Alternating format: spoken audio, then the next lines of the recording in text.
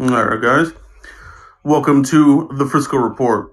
All right, we're going to talk about the day 2 selections. The Cowboys.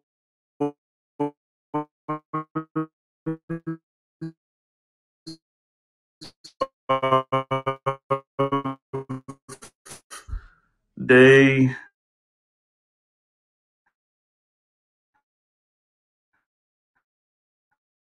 Diggs, number 51 overall. Okay, so that's a good pick. The Cowboys needed, and we covered them, and we're all right. Defense, obviously they got CeeDee Lamb in the first round, which was a huge, huge pick.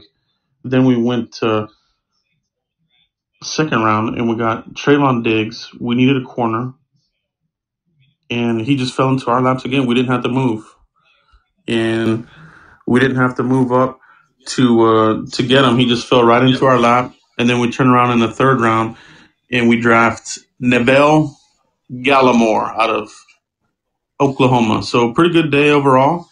Lots of star power for the Cowboys. Looking at all 3 picks, you can't go wrong with this. It's we're talking about getting the blueprint for the Cowboys championship run. I think they're well on their way. Mike, what is up, man? How do you feel about this draft, day 2? Day 2, yes. Cowboys, knocked it out of the park.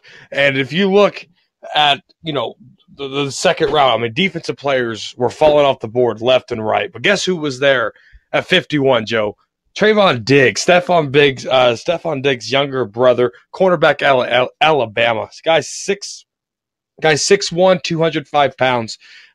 He had 4 interceptions there at Alabama, and people are finding that a concern. But I trust in this coaching staff, Mike Nolan and his crew, to get Trayvon Diggs where he needs to be at the NFL level. I love that move there by Trayvon Diggs. And the steal of the day, in my opinion, is Neville Gallimore. This guy was the 3rd fastest guy at the NFL Combine at his weight. The guy's a beast. His one step, the way he gets around guards, he can play. I see him playing 1. He mainly plays the 3. This was a steal in the draft. The Dallas Cowboys got their Baconator at 304 pounds, Joe. Yeah, for real. That's what really stood off the page. We're talking about him. He ran a 4.79 for a guy of that size, that stature. That's incredible. He's projected as a 3 tech. So, shot across the bow, Tristan Hill. If he's not going to, get that career going, they got Gallimore here to take that spot. And that's what the draft is. We're here to replace people. There's no real allegiance to Tristan Hill. Obviously, I'm not saying he's going to go anywhere. They just drafted him. But it's good to see that the Cowboys added another premium pick to the defensive line, Mike. And, throwing Gallimore into that mix. We only have Dontari Poe on a 1-year deal. And you have an aging Gerald McCoy. So hopefully, I think the Cowboys are kind of banking on Tristan Hill and Gallimore being, primary pieces to this new look defense. What's your feeling on why they drafted Gallimore here, Mike? You need to. You look at the philosophy, and as soon as Mike McCarthy came out, they went to the Senior Bowl, and right off the bat, Stephen Jones said, if Mike McCarthy wants bigger guys, we got to find them bigger guys. So this was the philosophy Mike McCarthy wanted on this defense, and they took care of that today, Joe. Yeah, they did. They did. Let's backtrack a little bit and talk about Trayvon Diggs. We hit it out the park with CeeDee Lamb, and then we turn around and get another premium pick here, I feel like, in Trayvon Diggs, who by a lot of people, was a first round graded type of player, and we get him in the second at 51. How do you feel about the secondary right now as we stand right here? There's a lot of competition in there. You know, a lot of the Cowboy fans, including myself, was penciling Jordan Lewis to be your number one corner. Yes, they did sign Anthony Brown to a 3-year deal. Anthony Brown, to me, Joe, his primary job would be in the slot. Right now, Cheeto Bay, I think, Jordan Lewis, Trayvon Diggs, they got some competition there. Who is going to be, quote unquote, the nickel corner? Because if you're the nickel corner, you got a demotion somewhere. So and it might be Cheeto if I'm going to say this, because I really think Trayvon Diggs can beat out Cheeto. Yeah, I think it's. I think they want to have Cheeto there on the outside and fill the spot vacated by Byron Jones. I think that's really what they want to do. But yeah, man, definitely there's competition across the board. I like that. We have a lot of depth now. Brown gives you that flexibility, playing the outside, play nickel. Jordan Lewis, when given the opportunity, played really well. So I'm really hoping that Jordan Lewis actually wins out that slot position, and Trayvon Diggs wins the other position. But yeah, man, competition across the board. May the best player win. But for sure, Trayvon Diggs, I think he's your future there, and on the outside, on the boundary there for cornerback, and solid pick, man. I'm pumped about it. I really, really like that pick. Yes, I mean, if you look at the corners that went before him, you know, the Chicago Bears got Jalen Johnson, and then, you know, a lot of defensive ends was leaving, and Grant Delpit. And, you know, you look at it, this right here, I really feel like the Dallas Cowboys went BPA on this move. And it was, I think, Joe, it was the correct move here with Diggs. Yeah, it definitely does have that, best player available feel to it, slash for a need as well. It wasn't a high need, but you could play a game right now with the corners that you do have, but it felt like, like we've been saying this whole off season, if you can get better at a position, make that draft pick, make it happen. So, it's interesting how this fell, where some of these players are getting drafted. I think the second and third round had some surprises, um, as far as Yeah, who went where. Zach Bond was a huge surprise to me, Joe. You know, following, yeah, the injuries are a concern, but I really thought he would go in the late second, early third.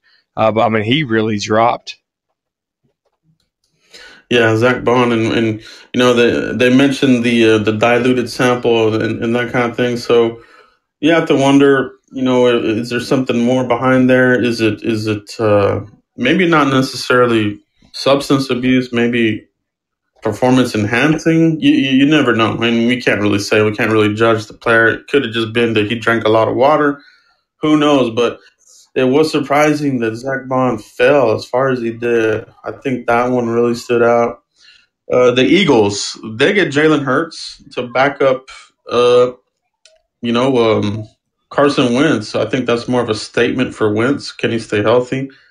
This could be a Romo or Prescott situation because we know, Carson Wentz is always getting hurt. Hurts could go in there and take over and not give up the spot. So I thought that was an interesting pick there in the second round. Definitely, that was definitely an eye raiser. Jalen Hurts going uh, to the Philadelphia Eagles. You know, when I seen that, my eyebrows went straight up, Joe. And you know, it is testimony to Carson Wentz's health. You know that they can't go around and go get Nick Foles again to go win them a Super Bowl. You know, or to close out the season. Carson Wentz, he got to stay healthy. And how about switching gears here to the New York Giants drafting Xavier McKinney? Yeah, yeah. I was about to say let's look at some of these targets that we had ended up going elsewhere. Yeah, Xavier McKinney. Basically, you're replacing one Alabama safety with another. So Giants, they like those Alabama safeties. They had Landon Collins, he left. Now you put in McKinney. I think it's a good pick for them. But we'll see how it looks. Yetur Gross Matos, he went to the Panthers. That was another Yes. target there for the Cowboys. Panthers are doing pretty good in those first two rounds. They got Derek Brown, the beast defensive tackle. They turn around and get Gross Matos. So that defense, they bolstered that thing up. You know, Yeah. Grant Delpit was another target of the Cowboys. He went to the Browns. The Browns. So the career might be over before it gets started. I hate to say it, but the Browns is the place you go where your career dies a slow death.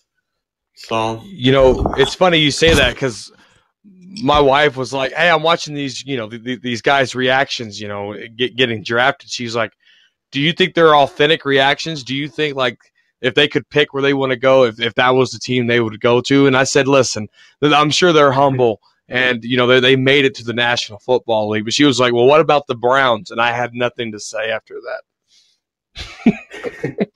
it really is. It's just a career black hole, man. You feel bad. It seems like they always get like the big names, and the careers die on the vine over there. I feel bad for a lot of them. AJ Epinesa went to the Bills. I think Winfield, that's a good yeah. fit. Yeah, Yeah, the Winfield went to Minnesota Anton Vikings, or Booth excuse me, Tampa. Yeah, Tampa Bay. to the Bucks. Denzel Mims, Josh Uche went to the Patriots, so they're keeping that pressure. They like those outside pressure guys, so that made sense. It's funny. But the, Talking about Denzel Mims real quick. That's who, because Cowboys stole CeeDee Lamb away from the Eagles, and Denzel Mims was on the Eagles' minds. And then they go Jalen Hurts, and it is what it is at that point, I guess. But Denzel Mims, he was a heck of a wide receiver, and I'm glad he didn't wind up with the Eagles. yeah, I think it's a little bit of karma. We got the better half of the karma, though, for sure. They got Jalen Rager. I felt like that was a reach in the first round. I thought he went really high. Let's brush up on the third round here. Just take a look at some here. The Redskins, looking at our rivals, they got Antonio Gibson from Memphis. Not worried about that. Uh, Justin Matabuke was another Cowboys interest. He went to the Ravens. Ravens seem to be having a pretty good draft. And then finally, Zach Bond went in the third round to the Saints. So he Yeah. finally a little bit of a free fall. He dropped over here to the Saints, but they liked him enough to take.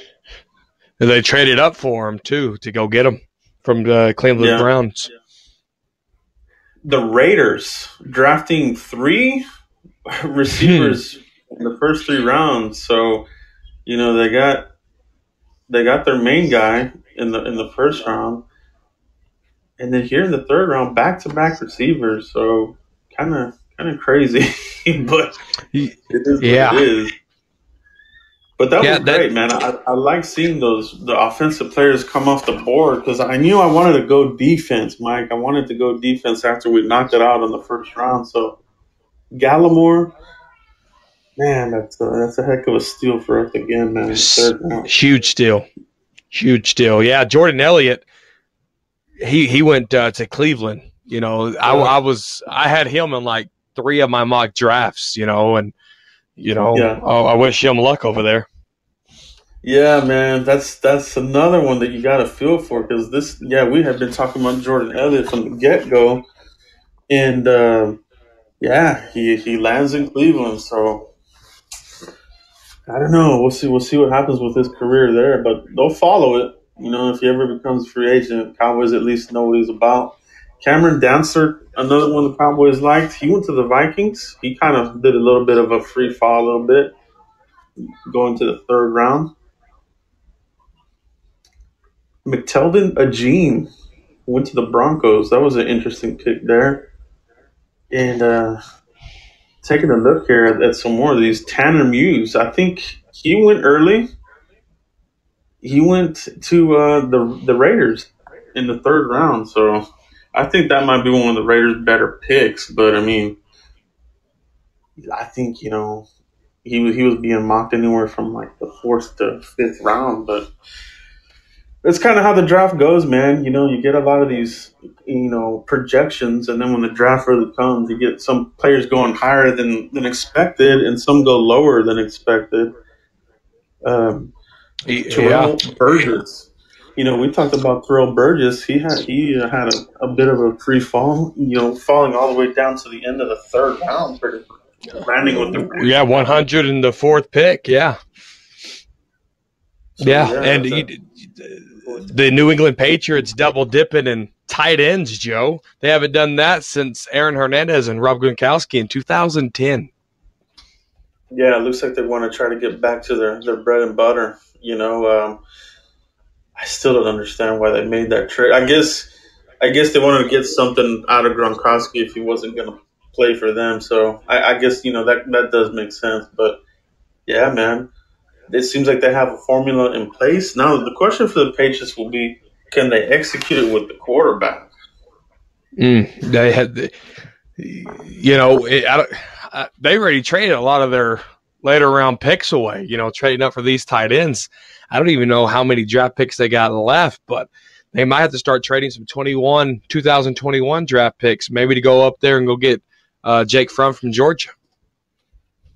Yeah, it's interesting. They haven't addressed and who really cares, but this is a fun conversation. But they didn't.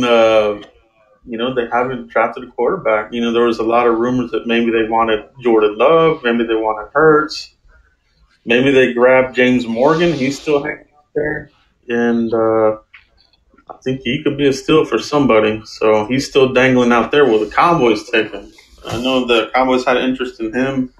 From, like you just said, Mike, he's available, and he's got some buzz around his name. So we'll see. How are you feeling now? Previewing day 3, final day of the draft, rounds 4 through 7. It'll be basically a draft marathon. What's your feeling on where they go from here, Mike? Any players that you like that are still available that you think the Cowboys might take a look at here? Who are your guys'? Who are you thinking, Joe? Well, I feel good that we drafted defense. I'm wondering if they're going to take a look at the center position. Cushenberry left, but Tyler out of Wisconsin, he's still available. If they don't take a center, here pretty soon, I think then you can probably pencil in McGovern as the center. That's kind of been the talk. But a big clue will be whether or not the Cowboys draft a center at some point. You know what I mean? So if they don't, McGovern's going to be the guy probably, and then you got to live with Connor Williams at the left guard position and hope that he can stay healthy. So a lot of moving parts in the draft. There's a lot of tight ends still available. Harrison Bryant is still out there, and some of these other tight ends. So I would be. I think we might see a tight end. A run on tight ends here soon. So we'll see what happens. Absolutely. Harrison Bryant, I had him in my mock draft. I had him going in the 5th round of the Dallas Cowboys in our final mock draft. He's still out there. Hunter Bryant, the tight end, he's still out there too. KJ Hill, the wide receiver out of Ohio State, who has some speed to him. A special teams guy, maybe he's still out there. The end from Utah, Brady Anie, he's still out there too. Yeah. So excuse me. So there is some defensive pieces. There is some special team score if you want to take care of Bones Fossil. Cowboys haven't had anybody since Dwayne Harris. And, I think KJ Hill can go in there and kick off some returns for you along with Tony Pollard. Yeah, I think, I wouldn't be surprised if they did go another receiver, just somebody to really give you some extra juice there in the return game. That's a good point. I do like Jason Strowbridge. He's still available. I would really hope the Cowboys are considering him here in the 4th round, but will he last to 123? I don't know. That's going to be That's going to be a tall order. Um, so we got the fourth round pick, and then we got 2 fifths. And we talked about this a couple times. Will they draft? Will they will and deal? Will they trade one of those picks for a player? Will they trade one to move down and get some more sixth and seventh round picks? We'll see what they do there, but I think Curtis tomorrow's Weaver. Yeah. If I was to go on a pick, Curtis Weaver, defensive end out of Boise State, that would be my guy, Joe. Yeah. And if the Cowboys think he's slipping away, you definitely go get him. 6'2", 265 pounds.